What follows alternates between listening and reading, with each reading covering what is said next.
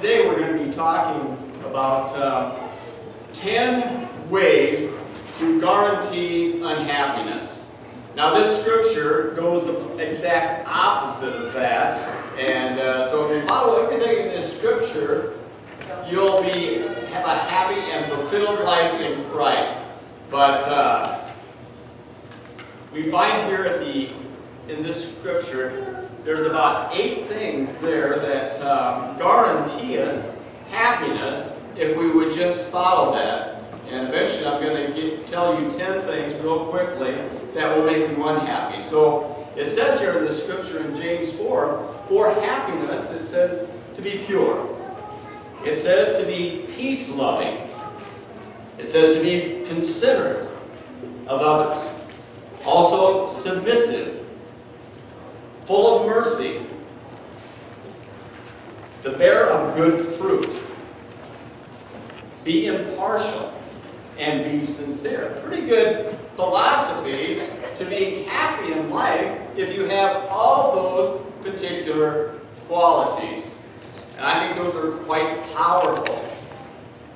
As we think of terms of enriching the family, we should be on the peril of negative things in our life that can destroy all those things. And so the opposite of all those things that I've just mentioned will make you the most miserable and bitter person, and that nobody would want to be around. I like this little phrase by Ben Franklin. Benjamin Franklin said, "A little neglect may breed great mischief. For one of a nail, the shoe was lost. For the one of the shoe, the horse was lost. For the one of the horse, the rider was lost, being overtaken and slain by an enemy. All for what? A little care about a little horseshoe nail." So you can see from that little story that one negative thing leads to another negative thing, and another negative thing can lead to very sad results, all for the want of a little horseshoe nail. Well, let's talk about 10 things that will just make your life miserable, okay? So you want to stay away from these things. Neglecting the Bible hurts the family. Now we're starting a new series in reading the Bible in your bulletin, starting with Genesis. And so it's very important that you read the Bible in 2022. So there's a little plan. You have to read about 4 chapters a day. It'll probably take you 20 minutes to read those 4 chapters. So that's not too much time out of your day. You might want to read 2 chapters in the morning, 2 chapters in the evening. However you see it fit, it's important that we're in God's Word.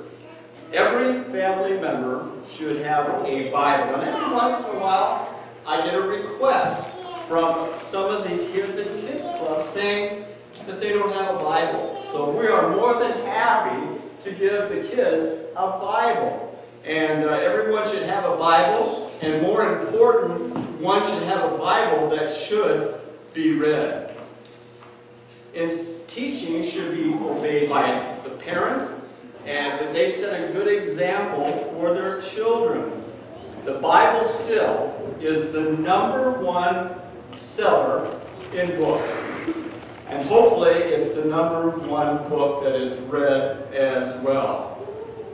I love the scripture that helps us to draw near to God. You know, we listen to our news, and some of the news we want to believe, and some news, as we know, is false news. But the good news of the Bible is a true 100% of the time. You can count on God's Word. I like Tim LaHaye, who's a very popular author. He said there are 7 things that will just come about in your life if you are a steady Bible reader and a believer of the Bible. He says it will help you to have victory over sin. It will help you to overcome worry. It will give you comfort or confidence in your faith. It will help you transform your life. It will help find God's will for your life. It will give you biblical knowledge. It outfits you for unlimited service to God and to others. And it will, I can add one more, that it will help you to become nearer to God.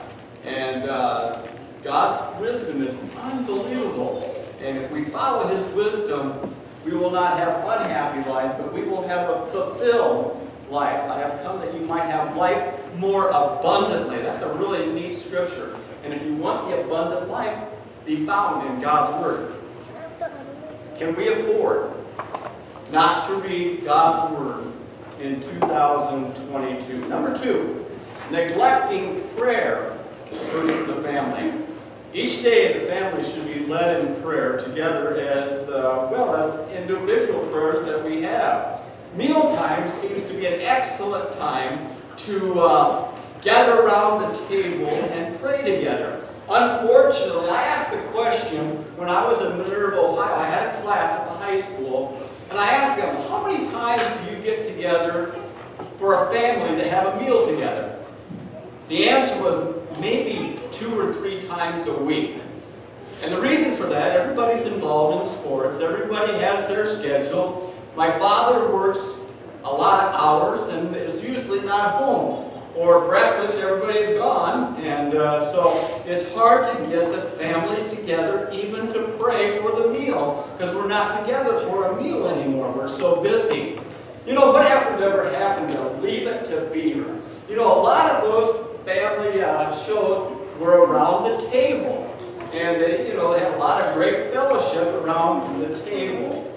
And I think of the Waltons. They always prayed before they, you know, what a great example that show was as far as godly living and family living. Yes, prayer should be including adoration of God. Your prayer should be confession of sins. Also should be thanksgiving to God for all that He has given to us.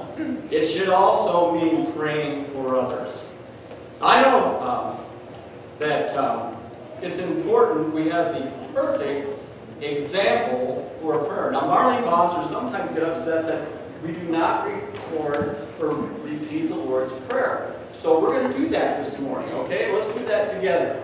Our Father, which art in heaven, hallowed be thy name. Thy kingdom come, thy will be done, on earth as it is in heaven. Give us this day our daily bread, and forgive us our trespasses as we forgive those who trespass against us. And lead us not into temptation, but deliver us from evil. For thine is the kingdom, and the power, and the glory, forever and forever. Now, we always used to do this in the Presbyterian church every week, so we need to do that more. That is the perfect example. And everything that I listed as important in prayer is in the Lord's Prayer. I guess if anybody knew how to pray, it was our Lord Jesus Christ, that's for sure. Number 3, for just having an unhappy life, is neglecting worship really hurts the family. It seems that we've gotten away from that. As I've said many times before, I believe only 17% of the American families are found faithful in worship. It used to be up in the 40%. Back in World War II. But it seems like that Sunday's another day, just like another work day. I really praise businesses like Chick-fil-A, Hobby Lobby, and Fairway. That what's another one that always is just closes on Sunday? I know Walmart hasn't shut down yet, that's for sure. I think they did shut down for Christmas. You got to give them some credit there. And so we need to reserve Sunday as a day that we worship the Lord. I find it so sad that many of the sports clubs have the decision, the kids make a decision, and I guess the parents help them make that decision, that they have sports on Sunday morning. And it's really sad. They have to leave. They have a traveling team, and they leave at 9, 10 o'clock in the morning. And that's not right, is it? I mean, we have to have Sunday is the day that we worship together as a family. No other investment of a similar amount of time will produce such dividends for the family for strength and guidance by worshiping together on Sunday morning. Parents and grandparents should set the example, declaring their reverence for God and their love for the church. Children should not be sent to church, they should be led to church. I've often said, and I say it again, that the greatest American scene is the whole family together worshiping. And we are so thankful that you have been brought up that way. I know that I never had the courage to say to my dad, "Dad, I'm not going to church today." Or my son and daughters never came up to me and said, "Dad, we're not going to church today." Well, it looks kind of bad for ministers' kids aren't in church anyway. What an example the minister is. So they really were kind of afraid to come up to me and say, "I'm not going to church today." Number 4, neglecting to build Christian friends hurts the family. Proverbs tells us that he would have friends must show himself friendly. Each Christian family should put forth an effort to build Christian friendships. Now, this should be done for mutual helpfulness in times of stress and in need. Other families need the blessing that comes to them through you. Now, I've had people say, "Well, I can sit home and listen to a TV program of a preacher, and somebody came up to me and said that. I'm not going to say his name, but I said, "Well, what about you coming and having us enjoy you by coming to church? We miss that of you."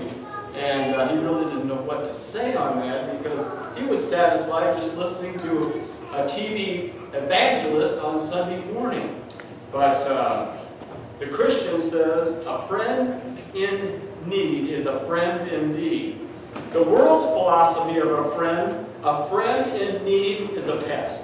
Okay, I like the Christian view. That a friend indeed is a friend indeed.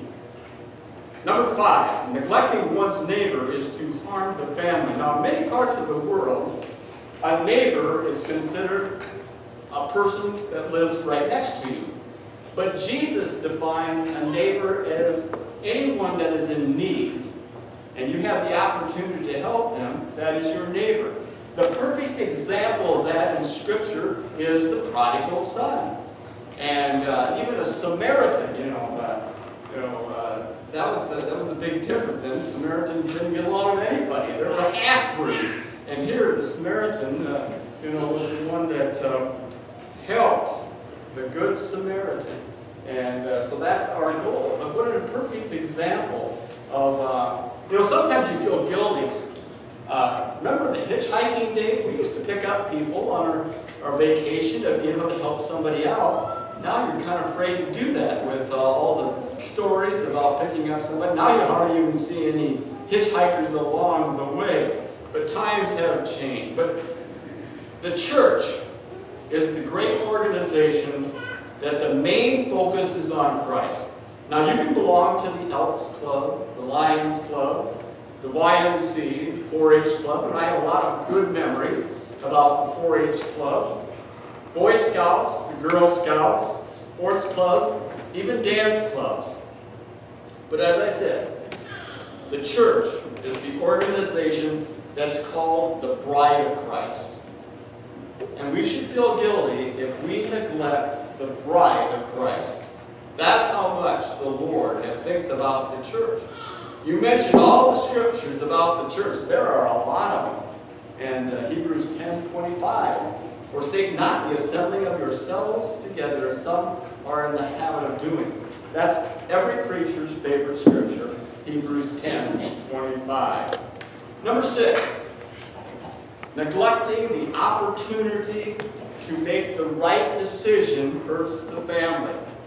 Jesus warned about the person who hears the word but lets the cares of this world and get a hold of them, and also preoccupies himself with the riches of this world and chokes out the word. I mean, I like the parable of the different soils, and we have to be careful that we're not choked out by the cares and the temptations of this world. And they are many, aren't they? It is, you think of, TV is so frustrating. You sit down and watch a program, and there are 5 commercials in between, or more. I think one time we timed, there was 8 minutes between the show and the commercials took 8 minutes. Very frustrating. And so we're tempted a lot by all the advertisements that we have. You've got to have this to survive in life. But the only thing you really need is Jesus. And Jesus will help you through all times of life. No time for church and community and God has a negative impact on family values. Remember the song back in the 70s, I believe, by Madonna? That I am a material girl, okay? And live in a material world. Do you remember that song at all? Well, she was still kind of materialistic. I guess we call this kind of girl a high-maintenance girl. I imagine she would be. I think she's very rich as well.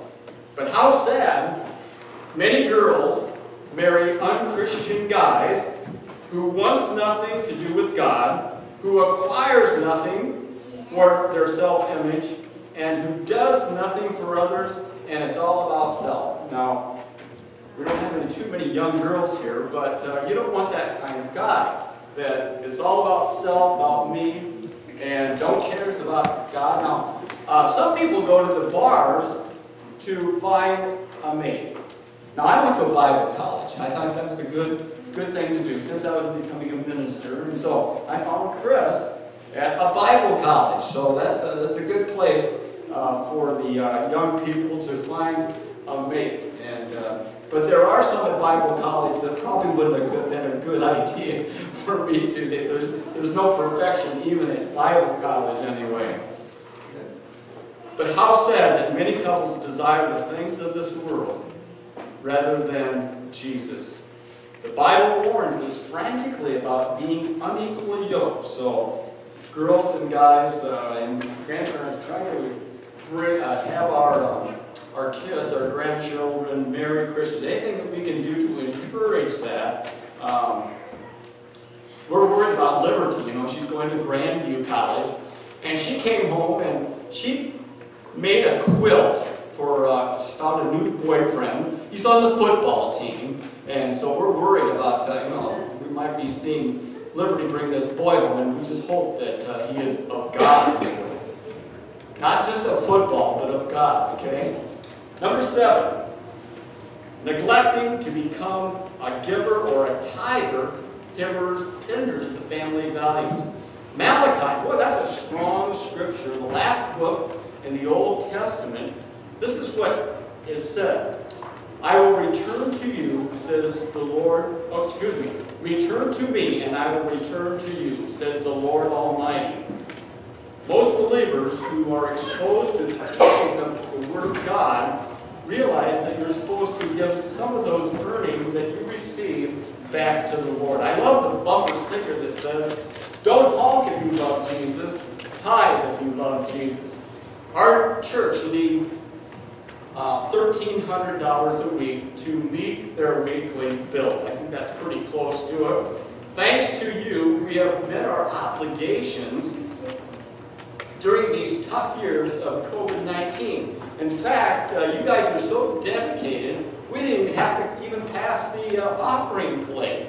And we are so thankful that for people like you that keep this church going. Liscum needs a church. It really does. And I wish we could get more and more people to realize to raise their families without church, and we've already said, is a real detrimental. Aren't you glad that you brought your children up in the ways of the Lord, and you're having great dividends spiritually because you have allowed the Lord to be first in your family? It's such a blessing that so many people are missing. And can't you see why the Lord says the church is the bride of Christ? For us not to give cause spiritual impoverishment to our economic well-being. I always like this thing about giving. Remember, you cannot give God. He has the bigger shovel. I think that pretty well says it. And you have received many, many blessings because you have given unto the Lord. He's watching out for you. He'll make sure that everything is going to be okay. But the problem is, so many people have gotten involved in so many things of this world, and maybe overdoing their credit card, and are tremendously in debt because of bad decisions. And so sometimes God gets way in the background. But if you put God first, then you will be very well blessed. Number 8, neglecting to praise and thank God hurts the family. A significant economic event took place in the life of a poor family. The father was able to secure a loan to buy his family farm. And the wife said at mealtime, she's told him, I think we ought to thank God at mealtime for allowing us to get that loan so that we can purchase our place that we're living in right now. And so the father, who hadn't been a great prayer, kind of muddled through a prayer, thanking God for the farm that they were given through a loan, and also for the food and other things. And because of that prayer, the family started praying every mealtime. And it was a blessing to that family, enriching their lives and their children as they started having prayer at every meal that they were around. Number 9. 2 more to go. Neglecting the Lord's Day hurts the family. Now, this kind of goes along with what I've already said, but I think it's so important. It started from the very beginning in the 10 Commandments. Remember the Sabbath day by keeping it holy. And I realize that we don't have a Sabbath, we have the Lord's Day now, but the principle is still there about meeting together to worship the Lord our God. The tithe is 1/10 of our income. But by coming to church, you are dedicating 1/7 of your life, or at least that day, to just worshiping the Lord your God and thanking Him for all the blessings that He has given us. I always say that the farmer should be the most faithful because he realizes that he can't do anything without the Lord sending rain. I think it was a real miracle this year for the farmer. We got so little rain and such great crops for that little rain, and then the prices were up a little.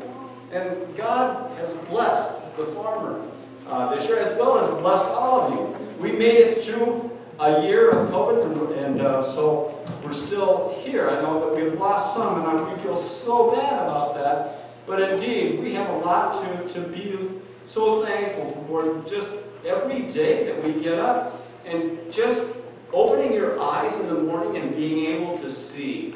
What a blessing that is. Every morning that you get up and able to walk to wherever you want to go. All your 5 senses. That is so much to be thankful for. The Lord's Day should be a special day for God and family. Unfortunately, sports, TV, friends should not hinder the Lord's Day.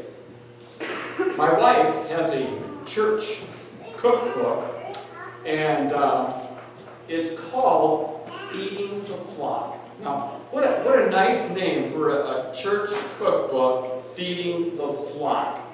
And it was compiled in Worthington, Minnesota, and it took recipes from the year 1900 to the year 2000.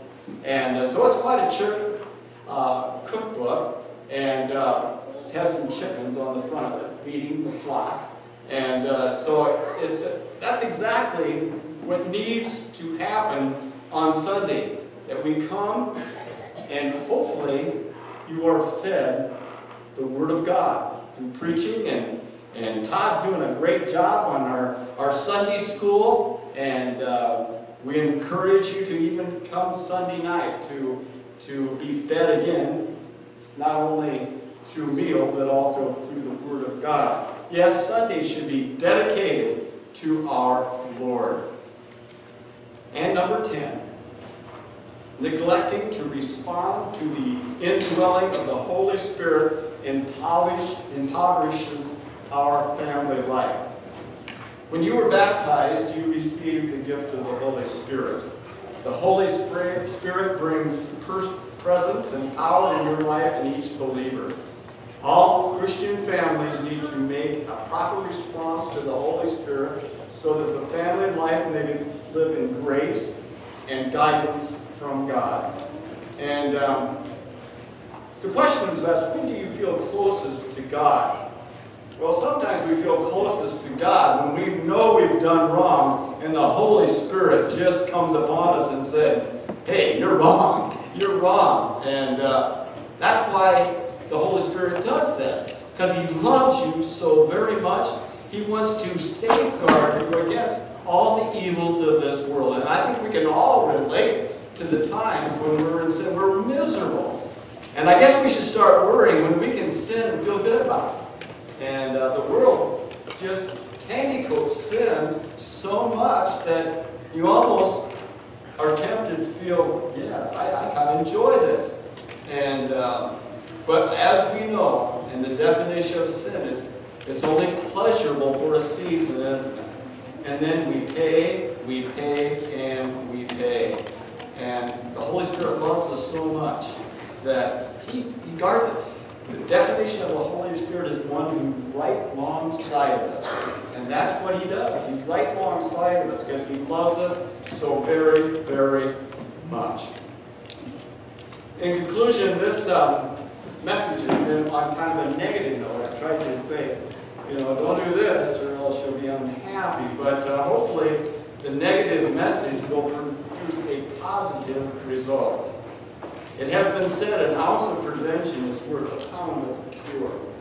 May the Lord our God bless our families in these troublesome times. If any time we needed the Lord, it's during these times. The COVID-19 has really hurt every church. And I go to the ministerial meetings, I've told you, and every pastor is kind of discouraged right now during this COVID. But we're thankful that you have stuck with us and have just been faithful to God during these tough times. Now, we weren't very long in having communion when the COVID started. We started with a communion meditation. We had a 15-minute service to start off the COVID time, and I was kind of worried that this might catch on the 15-minute service anyway. But you are here, and you are blessed, and we just pray that eventually we'll get over this and we can get back to normalcy in our church and all churches. I know that Union right now didn't have church today because of the COVID, and we're all sick of it, aren't we? I'm tired of wearing a mask too. That's where I hopefully won't have to go back to that. But our world needs prayer. We need prayer, and we need God's strength. The Holy Spirit will come in and just make us stronger in the year 2022. And keep up with that Bible reading. That's so important. Let's pray.